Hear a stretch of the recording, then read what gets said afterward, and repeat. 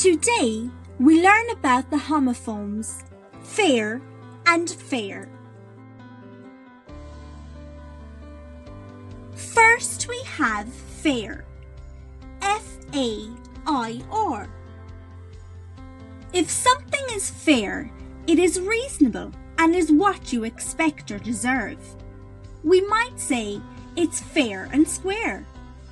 We can be fair-skinned or fair-haired.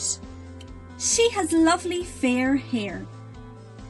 And there is the fair that is an outdoor public event, where goods are bought and sold.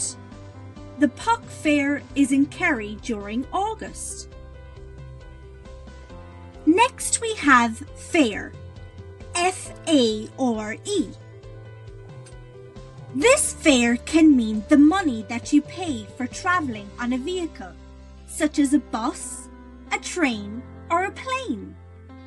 The airfares have been reduced for January. To proceed or get on. How did you fare in the exam? And it can mean the type of food served in a restaurant. For example, they serve Middle Eastern fare. Thank you for giving this presentation a fair hearing.